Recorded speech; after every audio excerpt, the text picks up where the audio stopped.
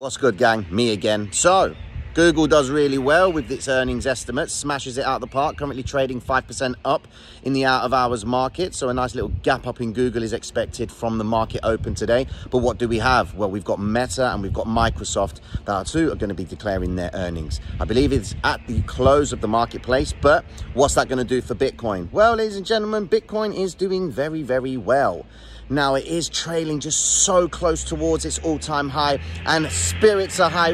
Why now? Why are you driving here now? Anyways, with that being said, ladies and gentlemen, we're going to try and break it all down for you. We got big news coming out today for the ADP non-farm employment change. Of course, China's going to be declaring its manufacturing data as well, and China's not looking too good, man. They want to start pumping more liquidity into the marketplace. 10 trillion yen. That's around roughly $1.4 trillion USD, and it's just to get investors excited about wanting to invest in China. But look at oil's price. It's not exactly doing much now, is it? And if oil isn't going up, that means China isn't consuming anything. So what we're going to do today, guys, just break down the environment, see exactly what we can expect from Bitcoin going into the New York Open. And I won't be able to do a live this evening, guys, because I will be on my travels. But nonetheless, we'll be back to it all tomorrow again, Thursday, for that New York flavor, just to work out what Bitcoin's going to end up doing heading into the most anticipated data.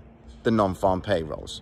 Well, you thought it was the election? Nah, man, this bird's really wound me up. I don't know if you could be hearing that stupid bird. But anyways, let's get with the program, gang. So we get it all started off with what's happened and what's going to happen. Yesterday, JOLTS job openings came in 7.44 million. Is that a good figure? No, not really, because they expected it to be a little bit higher, which means that there should be more jobs available. Remember, the Federal Reserve has been a bit reluctant to cut the interest rates. It might have just got another reason for it. 7.44 million is showing that there is a little bit of a reduction in the jobs openings. So that means that not many people are taking on work, but not just that, not many companies are actually offering the work. So that's going to be another trigger for the Federal Reserve to say, you know what, we might actually have to cut the interest rates, because if they're not offering the work, then that might mean they're trying to scale back and protect their cash flows, and they're not happy to invest in people to work with them. With that being said, today we've got the ADP non-farm employment change coming out. That too is also expecting a reduction in the amount of labor that is being offered to people. But what you've got to also understand is the last time we had negative readings on the JOLTS job openings and the ADP non-farm employment change, then the non-farm employment data came out and completely swept the board, and everyone was surprised with the reading. So it's going to be interesting to see if this data today does actually marry up to the non-farm payrolls, because the non-farm payrolls on Friday, they're looking for a drop, like an aggressive drop lower, which could induce the actual unemployment rate to go up. Do you know what will happen if the unemployment rate goes down again? Oh my gosh, it will be madness. The Fed will most definitely not cut the interest rates. If anything, they'd probably try and pause. What else could impact the marketplace? Well, look at this.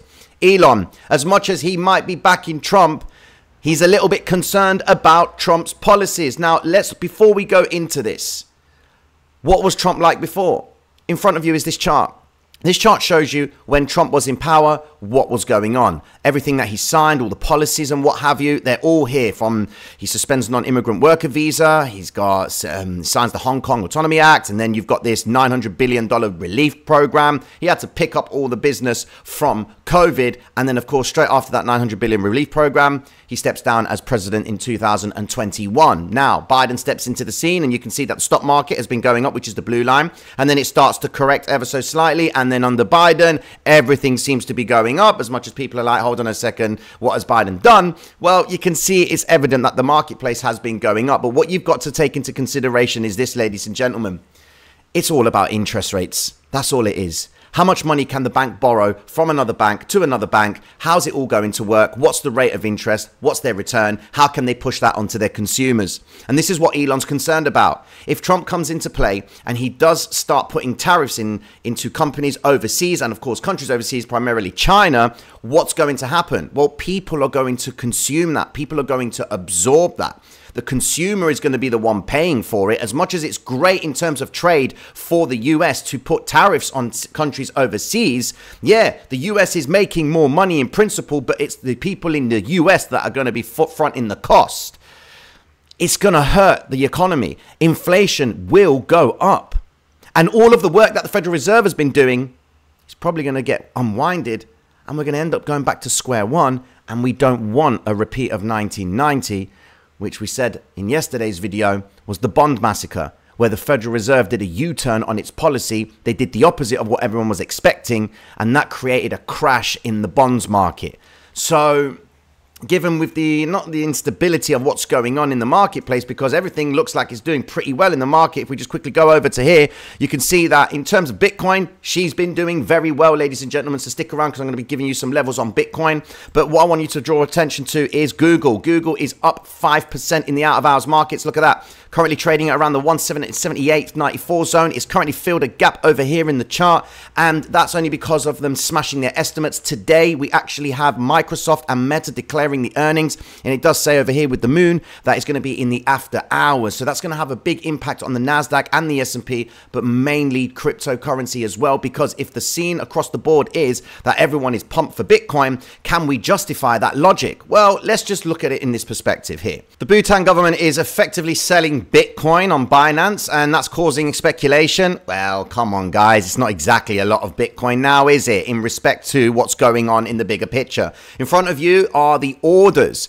and these are limit orders that have been placed above to sell and below to buy. It might challenge you if you are new to the idea of buying and selling, but the logic says that this is where limit buy orders are, and this is where limit sell orders are. We are seeing a lot of interest coming into play. Maybe this could be that the Bhutan government is effectively thinking, you know what, we can make some profit on this move, because it seems like everything is pumping for the election. Happy days. So when we go back into this order flow, we can say to ourselves, are we expecting yet another move to the upside in Bitcoin? Well, when you look at the Bitcoin on the higher time frames, just go over to the daily time frame, because I know the holders are going to be wondering what to do next. Holders are going to be left with a critical question. Do they hold? Now, it looks like everything is primed to go to the upside for Bitcoin. And we look at the chart and we think a breakout is happening. Spirits are high. Be very careful, guys. The reason I'm saying being careful is because when we're approaching all-time highs, it's consistent with triggering psychology in the marketplace. What do I mean? Well, yesterday's video we spoke about that there's a lot of traders over here that are stuck in break-even positions, but they are also going to be having to make a decision as to whether or not they hold on to those positions. So that means the people that purchased over here at the all-time high, that's true, because the only reason that they could purchase at that high is because someone was selling at that point. If I zoom out on this chart right here and go to the higher time frames, go to the 12-hour chart, you can see over here, this is where liquidity was. Look, you zoom in, bloody hell, that's a little bit slow. You can see that people have been buying and selling in this range, and people bought loads of Bitcoin on this breakout to the all-time high, because the only reason they were able to buy is because there was someone there prepared to sell. And that's important for us. Now, those same people, and if you are one of those people that did buy at this all-time high, you've waited since March to effectively get back to break even, you're going to have to make a decision. Do you retain the position, or do you take something off the table just so you can get an insight into whether or not this move is going to validate Bitcoin's move to the upside? Because only a few weeks, well, a couple of weeks ago, everyone was like, Bitcoin is done, Bitcoin is done, Bitcoin is done. Now, what you've got to understand is this accumulation inside this range right here has effectively led Bitcoin to move higher. We're not seeing the breakout of the all-time high just yet. Now, the data today could lead us towards the breakout. So if you are one of those individuals that do have positions in Bitcoin and you're trying to toy with the idea as to whether or not you should hold, well, you've got to understand Meta earnings, Microsoft earnings, Amazon, Apple, it's all coming in this week. Non-farm payrolls at the end of the week, start of a new monthly candle, the elections. You are effectively holding during volatility. Now, in our eyes, we're thinking, yeah, baby, Bitcoin to the moon.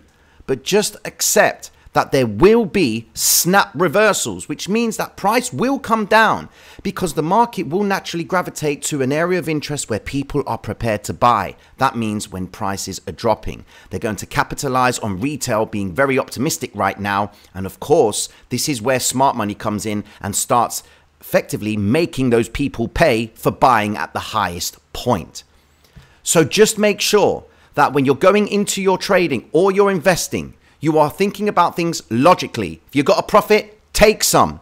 If you don't want to take anything, accept that the volatility is going to come into the charts. Don't batter yourself and be upset with yourself if you witness Bitcoin making a full correction back down below the 70K zone. You know that the week left has got a lot of volatility to effectively bring that back up. If you are new to the channel, guys, I hope it has made sense to you. It is going to be a big day, so just make sure that you are monitoring your positions. Don't put too much risk down. Don't use too much leverage. The whole point is to stay in the game. And I'll be checking in with you all going into tomorrow, okay? Mad love and respect, guys. Hit the like button, subscribe on the way out, and I'll be checking in with you all then. I've said checking in with you twice now. What the f... Catch you soon, gang. Peace.